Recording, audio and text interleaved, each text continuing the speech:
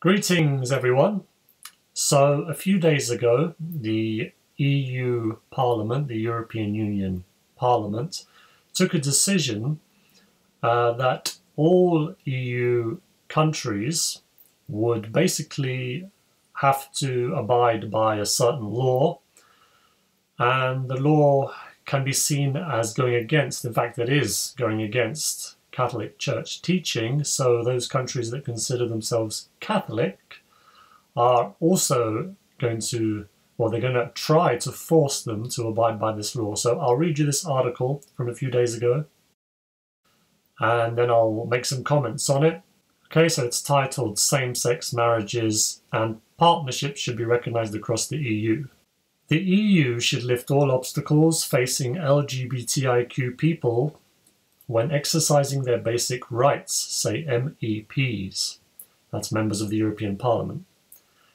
In a resolution on the rights of LGBTIQ persons in the EU, adopted with 387 votes in favour, 161 against and 123 abstaining, the European Parliament emphasises that these citizens should be able to fully exercise their rights, including the right to free movement, everywhere in the Union.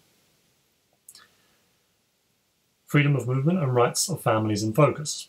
The resolution states that marriages or registered partnerships formed in one member state should be recognised in all of them in a uniform way, and same-sex spouses and partners should be treated the same as their opposite-sex counterparts. Following the European Court of Justice ruling, which found that spouse provisions in the Free Movement Directive also apply to same-sex couples, the Commission should take enforcement action against Romania, where the government has failed to adopt national legislation to reflect the ruling, MEPs ask. So already we have them basically saying Romania hasn't changed its law to fit our law, and we should take action against them. The resolution also urges all EU countries to accept the adults mentioned in a child's birth certificate as their legal parents. More generally, MEPs want rainbow families, they actually say rainbow families, I didn't realise that was a term, to have the same right to family reunification as opposite-sex couples and their families, to ensure that children do not become stateless when their families move between member states. MEPs argue that families should be treated the same across the EU. Finally, MEPs take note of the discrimination faced by the LGBTIQ communities in Poland and Hungary.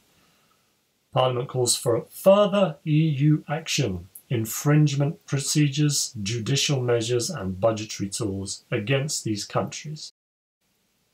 So, essentially, they're going to try and punish the countries that are not agreeing to go along with what they have voted for. Now, I'm making this video particularly for viewers outside of Europe. I know that there's some viewers in the US, I think, that I have some subscribers. In the United States, we had a situation in the past where each state got to decide their laws in terms of relating to marriage. And many states in the US basically legalized gay marriage, and then there were a few states that didn't, just a handful. And I remember there were discussions back then talking about, oh, you know, some people were putting pressure on those states saying, when are these states going to adopt, you know, allow gay marriage? It's time, come on, when are they going to do it? And they didn't want to do it, and eventually the Supreme Court just said, well, all the states have to legalize it now. They didn't want to wait for it. They didn't know if it was going to be, if it was even going to happen in some states, so they just basically made a blanket law that all states have to accept. But the difference is that the USA is a country. Europe is not a country, it's a continent full of many countries.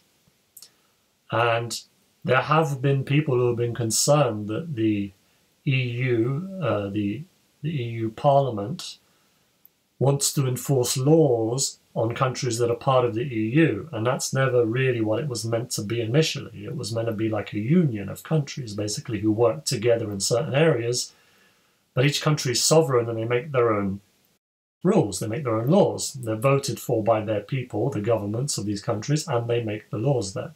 And of course, for countries that are Catholic countries, and the government is very Catholic, like in Poland, for example, the Law and Justice Party is basically Catholic, I think in its entirety, or almost at least. And they have no intention of legalizing gay marriage there. But the EU is now trying to say you must accept. They're not saying you have to make it legal to marry there yet, but they're saying if people who are married move in and live in your country, you must treat them as a couple, a married couple. And so I just wanted to read that article for you to show what's kind of happening in Europe, that even though theoretically Europe is meant to be a continent full of countries who will make their own laws, the EU are trying to really enforce quite a few laws on countries, and if those countries don't accept, then they will be punished. As you can see, it said in the article, infringement procedures, judicial measures, and budgetary tools. That basically means taking money away from them or not giving them any funds. So yes, it's troubling, very troubling, but that's the situation now. Thank you very much for watching. See you again soon.